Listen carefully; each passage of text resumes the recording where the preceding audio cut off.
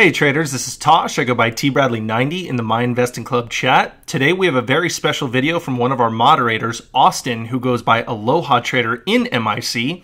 And today he's doing a daily recap on ticker symbol QCOM, which is a large cap, that's QCOM, and MBIO, which is a small cap trade recap.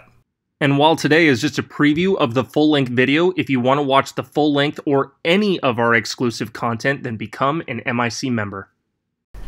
Hey everybody, Austin here, back for another trade recap, but before I do I want to say I'm not licensed, I'm not registered, I'm not a financial advisor, and none of this should be taken as investment advice even if it sounds like it. Okay, so today I made a couple trades, both of them good in my opinion, but one winner and one loser. I traded MBIO, the big tanker of the day, and QCOM, and I want to go over both of them. One of them's a large cap, one of them's a small cap. I've been trying to branch into large caps a little bit more lately, so it's a good kind of example for that for people who are also trying to do the same. So I want to go into the first trade was MBIO.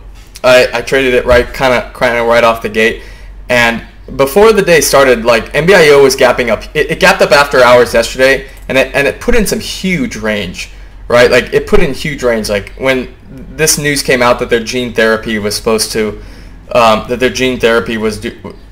yielded very positive results for the bubble boy disease or a problem. I'm not sure exactly what it is, but it put in some insane range, like from 7 to 12 after hours yesterday, and that told me that it was going to be a runner today, so I had it on watch today. Immediately right when I woke up pre-market, I located shares as I always do if I can, and then I check out the float, the news, the float, the news, and the daily levels like I always do. So the levels that I was watching were the most recent relative levels I was watching was this easily identified 630 level, $6 level from over here, and those are the downside levels. And I didn't really see much levels on the upside, to the upside on the daily chart. So I really looked for the pre-market as the most relevant information, and I saw $10, it's a whole number psychological level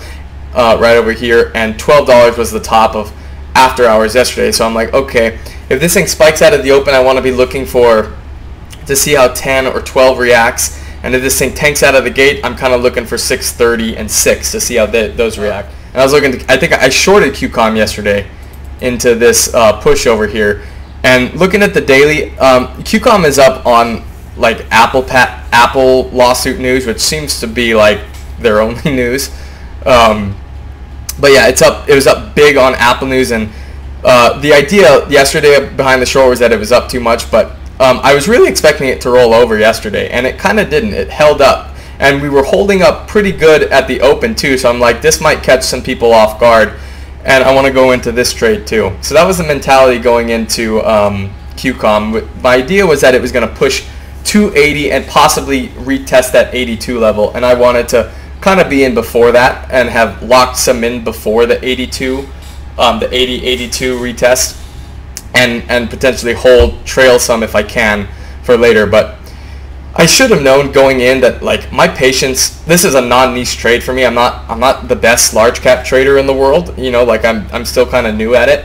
So like trying to have patience on a large cap trade for me is non-niche. So having patience on a non-niche trade for me is very tough. And you can see I kind of lost patience here, but I'm still happy with this trade. I let it trade for a while at the open. Hey traders, this is Tosh. I go by TBradley90 in the My Investing Club chat. Just wanted to reach out and say if you have any questions about MIC, joining MIC, maybe you're a member already, you have 3 ways to contact myself personally and through MIC. You can hit our social media, you can hit me through PMs in chat, or you can contact us through my email at tosh@myinvestingclub.com. That's TOSH@myinvestingclub.com. I will get back to you in a timely manner, and I'm saying this because I'm here to help, and I don't want anybody to be afraid to reach out and ask any question that they have. We are here for you guys. All right, see you guys.